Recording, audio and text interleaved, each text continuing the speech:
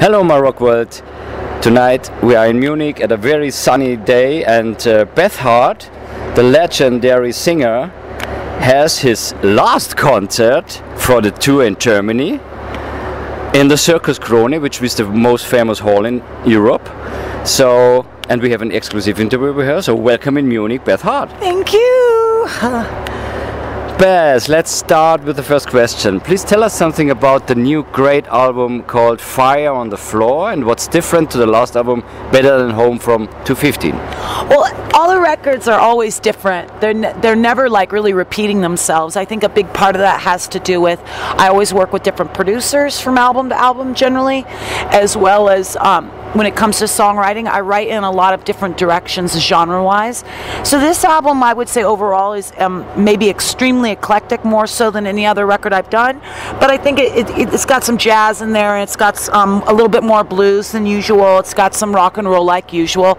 And then, of course, some of my singer-songwriter songs. So musically, yes, it's kind of all over the place in terms of... And you didn't use your tour band? You used... I never used my tour band, no. Oh, okay. I always use the band connected to the producer that I work with. Oh. Yeah, because what we do is we get in and we get out right away.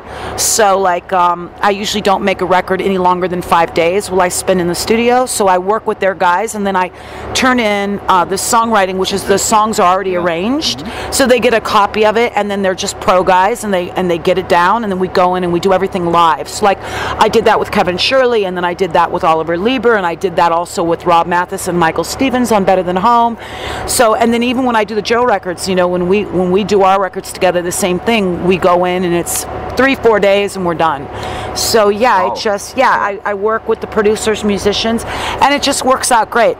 I have in the past worked with my own musicians. Like I worked with John Nichols, who's been my guitar player for 18 years. We did 37 Days together, and then we also did Leave the Light On together. So yeah. Okay. So with this last album, with the new album Fire on the Floor, you have won the European Blues Award for the Best Album of the Year 2016. How do you feel getting such great feedback on your music?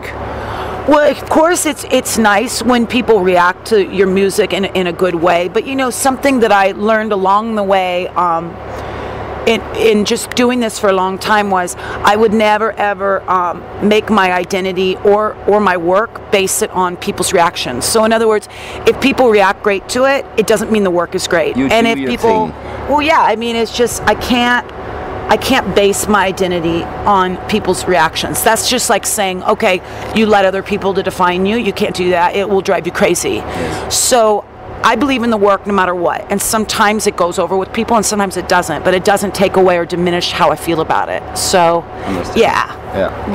The cover of the record looks really cool, and it looks that it was a dangerous photo shooting as well. So where was the location for that photo shooting? Well, this is a location, this is a set that's built out in the desert, and it's actually used for a lot of movies and TV and also model shoots. Really? So it's a set that's built just for the entertainment business and people taking photos there. It's really great. It's like a hotel and gas station and bar, and it's just kind of set up really old looking. And the fire? It's just put in from what do you call, from through the computer. Photoshop. It's just Photoshop. Yeah. Perfect. Yeah. Coming back to the actual album, do you have any favorite song on it, and why? Every song is a love of my life. I would never ever put a song on any album unless I absolutely adored it. But if I had to choose one song, it would probably be No Place Like Home. And No Place Like Home means a lot to me because I spent my whole life trying to get away from home. Yeah. And now at my age, it's so wonderful that I want to go home, that I love it. You know, it's like kind of, feels like I learned a little bit and grew a little bit and not so afraid of where I come from. So yeah. Perfect. Did you receive some feedback from the Coca-Cola company? Oh no! You cannot copyright a title. Okay. Yeah, so anyone can use any title. Okay. Yeah. Are there any plans to record a recent show on this tour for the live album release someday? Wait, say again? Is there a plan of recording one of the shows for a future live? Yeah. We have the Royal Albert Hall in London booked, and we're going to be doing a live DVD of that show. Yeah. But not an album, but not a CD. Oh, of course. We'll also make perfect. a CD for it. So yes. the next album will be a live album from the Roy Orbison. No, the next album is probably going to come out my latest Joe record that I'm working on, and then who knows? I may release another album of my own before then. So I just don't know what's going to come out first. Is one with I Joe think the next release will be with Joe. Okay. Yeah. Perfect. Yeah. What can we expect from the show tonight and from the set list? How do you choose the set? Yeah, I have not written the set list yet, so I'll just go back and, the band knows 100 songs or more. Yeah. So I just go back and just kind of see how I feel and make a nice set. What I do is I tend to choose, different songs night to night from all the records. So I don't ever like to assume that an audience I don't ever try and assume that the audience has all the records. Yes. Maybe some people just have one or two, whatever. So I like people to get something they know. You know what I mean? Yeah. So, and then also I like to change it up because otherwise I'd get really bored and stagnant. How much songs are changed every night? Oh God. Is it more than 75, 85, 95% of it is different. Really? Yeah. From day to day? Oh yeah. Wow. Yeah, I would be bored doing the same thing. Yeah. You're right. You know what I mean? So I can understand. Yeah, this. it changes so up. It's more you need this kind of more than an improvisation. Yes. You go on like a jazz musician. Well, I mean, I don't want anything to become stagnant. Understand. And if we play the same thing over and over, it just loses its fear and energy and edge and humanness. It starts to become like a machine, and understand. I don't like that. Yeah, this is good. This is a good attitude. I can understand in that. So a good question always for us is because you have to know about the roots, where you come from musically. Yeah. So who were your heroes starting out playing music? So many different genres and different artists. When I was you really off. Everyone from every genre. Really? No one more than another.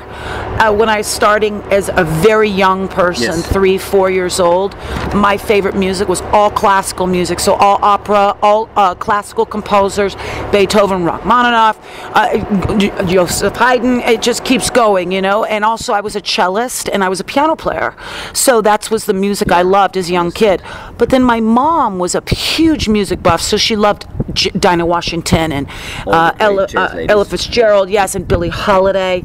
But she also loved James Taylor, and she loved Carole King, and she loved Billy Joel, and she loved Hollywood Nights, Bob Seger. She loved Bob Seger. And then my brother loved punk rock. He loved the Ramones. Wow. He also loved Jeff Beck, and he loved reggae, and he collected a lot of reggae. So he turned me on to that. And then also my neighbor kids' friends, when I'm like around 9 or 10, turned me on to Zeppelin and Rush. I was a big Rush fan, Black Sabbath, right? And then in school, my singer friends, because I went to high school performing arts, so my singer friends would turn me on to like Donny Hathaway and Aretha Franklin and Etta James. Yeah. And then when I was dating my boyfriend, my first real boyfriend, Mike, I was 14, 15. He was 9 years older, and we would listen to a lot of Big Joe Turner and the big band blues. Yeah. So got into that. And then when I started singing out live, like around 15, 16, people started giving me box sets like on Janis Joplin, and they started giving me box sets on Robert Johnson and on Howlin' Wolf and stuff like that. So it just kind of ran together, so you got all the roots. A lot of different genres. What is one of your favorite cover songs? And we always do a little bit improvising. Normally when we have an interview, a musician has a guitar maybe, and we say, what is your favorite cover song? Can you just sing a little bit? So my favorite covers to sing? Yes. And can you sing it? No, I'm not going to sing. Sorry. But I really like covering some of the Melody Gardot stuff. She's a great jazz songwriter. She's an amazing singer. She's gorgeous. Mm-hmm. But I got introduced to her through working with Joe and Kevin Shirley, which is his producer, on like Heart is as Black as Night, and she is just incredible. I just adore her. But I mean, the stuff I really love to cover is like old jazz stuff, The blues stuff is great, but there's something about the jazz and the timing and the sexiness and the moving of the phrasing that is so challenging, and I love it. I love it. Yeah, the musicianship, you know, the Ella Fitzgerald stuff. Lullaby of the Leaves is one of my favorite of all time songs that she does, and that song is just extraordinary. Have you played it ever live? I have not played it live, but we have recorded it with Joe for our upcoming record. Oh, this is cool. Yes. But on the same record, we have Humble Pie, Black Coffee. So we cover. So there's, again, you know, with Joe, he's so open to this wide genre, and it's so great. It's so fun. But so challenging too, you know. Cool. But this is a really big difference if you have. This kind of a jazz classic, and then you have a Humble Pie song from the 70s. Exactly. It's like you can't get further away from each other. It's fab. Cool. Yeah. Very good. So we know a little secret about the coming up record. Yes. Please tell us a secret about yourself that nobody knows. Maybe a funny tour bus secret. Something nobody knows. I think that everyone knows everything. I'm such an open book. You know what I mean? I've been so open in every interview and every show, and I don't keep any secrets. I mean, I just don't have any. There's no reason. I think that secrets make you sick anyway, keeping a secret. It's also good. That's a good answer, you know? Yeah? Okay. So at least some words to your fans, please. Oh, just humongous. Well, I don't think I have fans. I don't look at it that way. That's weird to me. But I do think that we've got some nice people that come to our shows. And when they come, we get really lucky because we get to do part of what our dream is, and that is to perform for people and hopefully bring them something nice.